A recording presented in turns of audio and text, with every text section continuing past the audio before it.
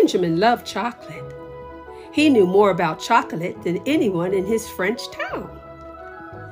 Anyone, that is, except his grandfather, Marcos.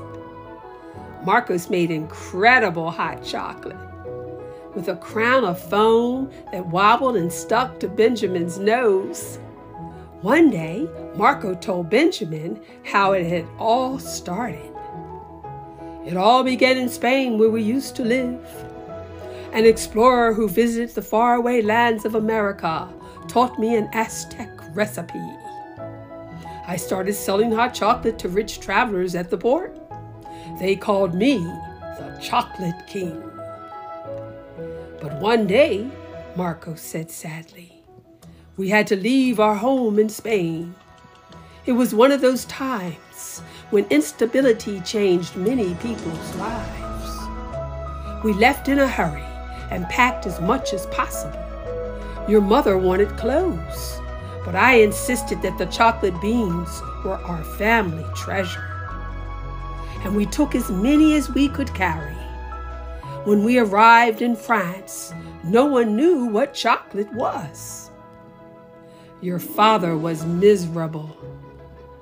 He said people don't like trying new things and they wouldn't want our chocolate. But I wanted us to be the first to show them how wonderful it tastes. Marco's only skill was making chocolate. What if the people in France won't want to give the chocolate a chance? Do you like chocolate? What is your favorite kind? Let's find out what happens next. Benjamin's grandfather was right. Even those who had tried the chocolate thought it was strange. It's gooey, not for me. It's sticky mud. Chocolate King, Marco sighed. I'm the poorest king in history. Benjamin still dreamt of being a chocolate king, though Marcos never let him touch anything. Grandma let him watch her roast the cocoa beans. She also let him smell. But one morning, Benjamin stumbled, and the thick chocolate from the pot emptied all over him. Embarrassed, he rushed out into the cobbled street, straight into the path of a golden carriage. What is that creature caked in mud? Demanded an angry passenger. Mud? Protested Benjamin.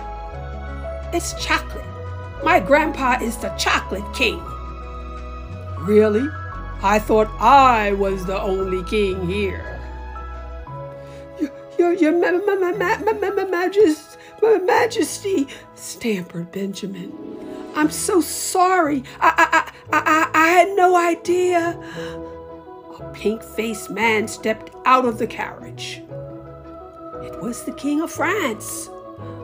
He inspected Benjamin from head to toe. Would you have liked to meet the King of France? Covered from head to toe with brown goo? Let's see what happens next.